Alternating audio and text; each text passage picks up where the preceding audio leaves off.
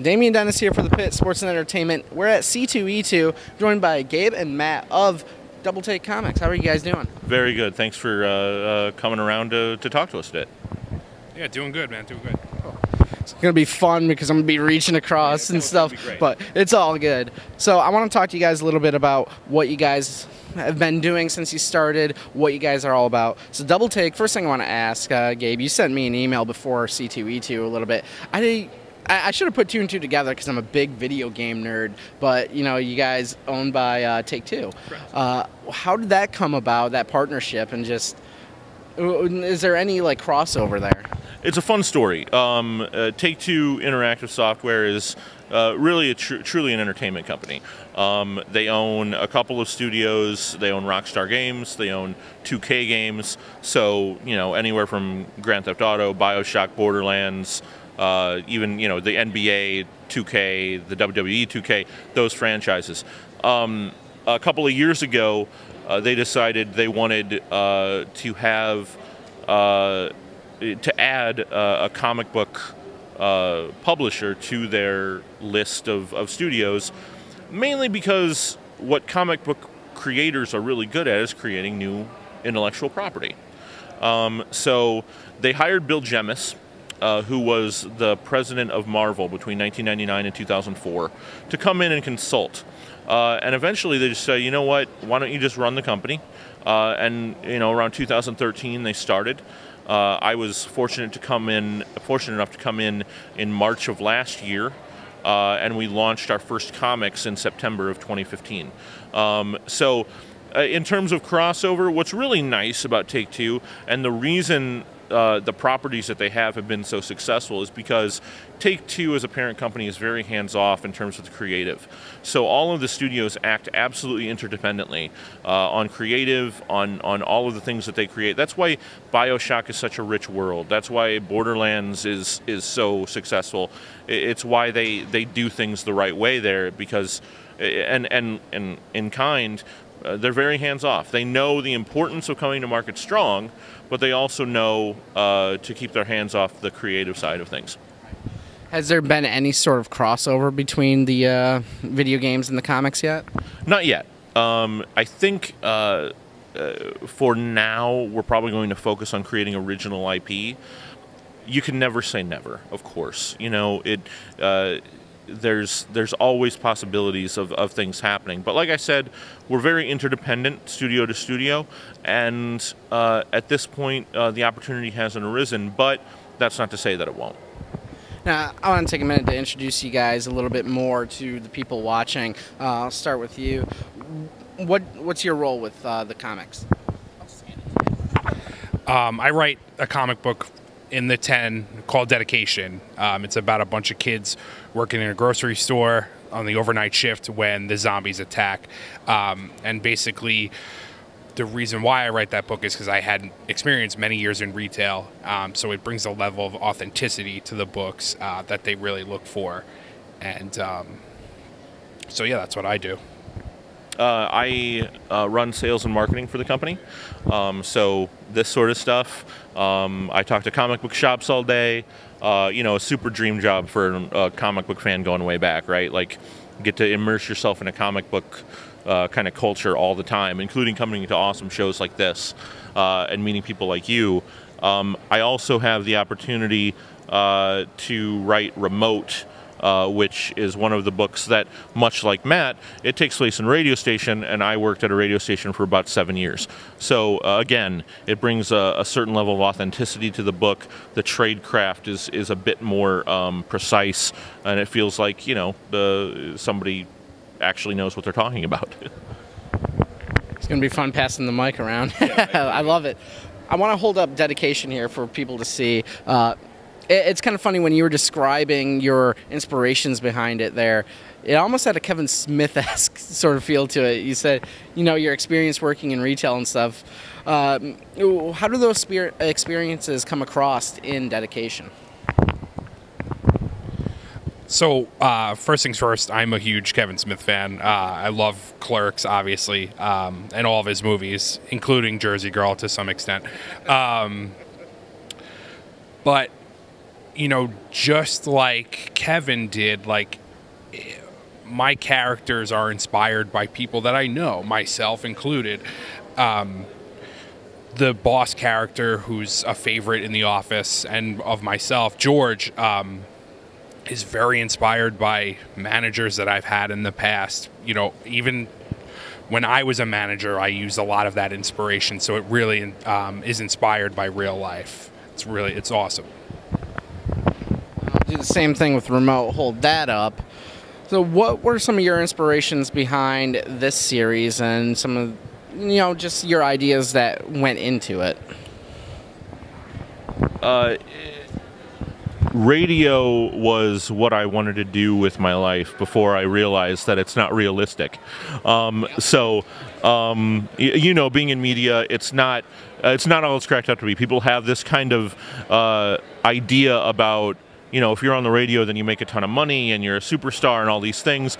And when I was on the radio, I was making $8.50 an hour. So, but it's something that I loved, and I still love.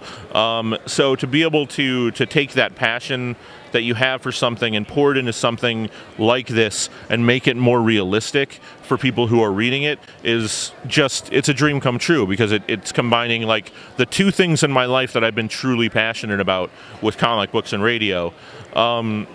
Again, much like Matt, you know, the characters are very much written from the perspective of you know, Samantha Stanton is the main character in Remote, and she's very much a reflection of some of the ideas and thoughts I would have when at a radio station, when it's just about getting the job done in the face of whatever terror is around you. You have a job to do.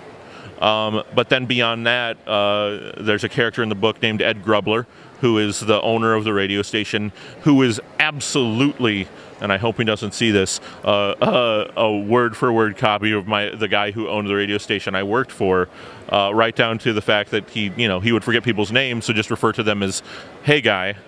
You know, that sort of thing. I mean, it's so much fun. It's a dream come true, and to be able to see your name on a shelf next to Mark Millar and Brian K. Vaughan, and you know, on the same shelf in the same store is amazing. Now, I don't know if I mentioned this, but you kind of mentioned it when talking about dedication. Zombie Outbreak.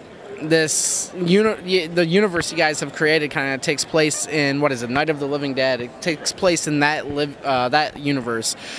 Can you explain a little bit about the thought process? Why did you choose that universe? And I mean, how do you build upon that? It's, if you don't mind, it's pretty simple actually. At the end of the day, you have one of the most seminal films in the history of film, in Romero's classic from 1968. And what ends up happening is, very famously, that film fell into the public domain almost immediately after it was released due to a copyright error.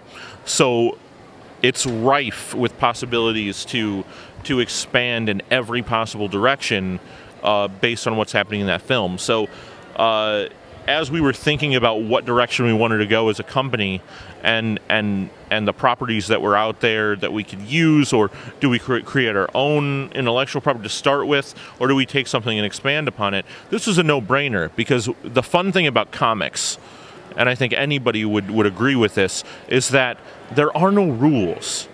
Right? You establish your own rules in your universe, of course, but you can go any direction you want. And truly, once we hit issue 3s and into issue 4s, all hell starts breaking loose. I mean, think of a comic book trope, and you're going to find it in one of the 10 books. Aliens, indestructible humans, zombies, of course. But that's the fun of this, is that Night of the Living Dead, the events of that amazing film, are the nexus point of our universe. And then we just let our imaginations go wild in 10 different directions. If you love the movie, of course, you'll be able to follow characters that you love from the film. But then a lot of the books are just new stories featuring new characters. And then once we're going to go 5 issues apiece on these. We'll have trade paperbacks in October. And then, before the end of the year, we'll have brand new titles that take place in 2016 in the same universe. We're 50 years on from the events of the movie, Pennsylvania's become a wasteland, superheroes have emerged, and there's a bunch of new stuff coming, but this event is still the unifying event of our universe and affects everything moving forward. So we're here at C2E2. I want to ask you guys a little bit, what have your experiences been like since you've arrived? And have you been here all weekend too? Cool. Yeah, I've been here all weekend. Cool. Mainly our experiences have been this. We've been, doing a lot of press for the books and stuff like that. No booth, which is good for Gabe because we were at New York last year, and Gabe was in the booth the entire time. I got the chance to go, I did some signing here and there, but I got the chance to go walk around and things like that. So this is just mainly press. Yes, we've been here all weekend. Yes, we're completely exhausted, but we enjoy doing this stuff. We enjoy talking about our books because it's a labor of love for us. This is my dream. I self-published my first book. And that book brought me to Double Take. They hired me to write dedication, and I've been here ever since. So it's truly an amazing experience. Yeah, as a comic book fan and Chicago area native, this has been my show. I would come every year. This is the first time I've been able to come where it says pro on my badge. So it's I get a little goosebumpy thinking about it. But it's amazing every year. I mean, the people who dedicate so much of their existence to fandom, to all be able to come together in one place, and you see the passion that these people have, the cosplayers and everything, and they come here and they let their geek flag fly, man. And it's an absolutely unbelievable experience. And the mass of humanity by the end of the day has you completely exhausted in the best way. It's really cool. So a couple more questions for you guys. What do you plan on doing after our interview? Because I know you told me that, I think we're the last interview you guys got. You're going to go out and just explore the floor for the rest of the day? Oh yeah, totally. Like we've been walking around and doing a little recruiting and stuff like that for artists and writers, but then now I've had cash in my wallet burning a hole for 3 days, so now it's time to go take advantage of all these vendors who don't want to lug all their stuff home and pack up just tons of fun stuff. That's my plan. Yep, pretty much the same. There you go. Cool. So last question, I want to know if you can let the people watching know where they can find these books at, especially since C2E2 is over with, they're not going to get it here. Where can they find your guys' products at?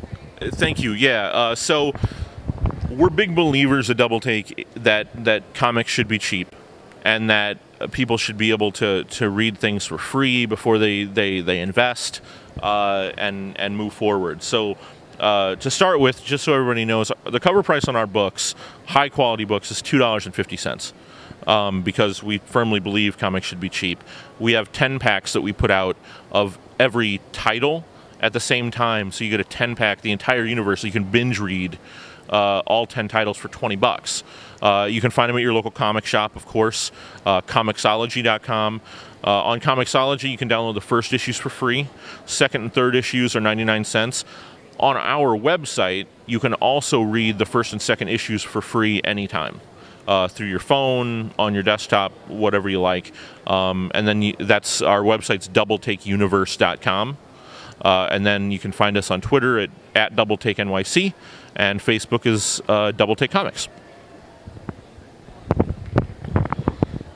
Basically everything Gabe said, as usual. And then you can find me on Twitter at MattManBegins. And I usually post, because I'm friendly with the colorist and the cover artist, I usually post a lot of their stuff on there as well.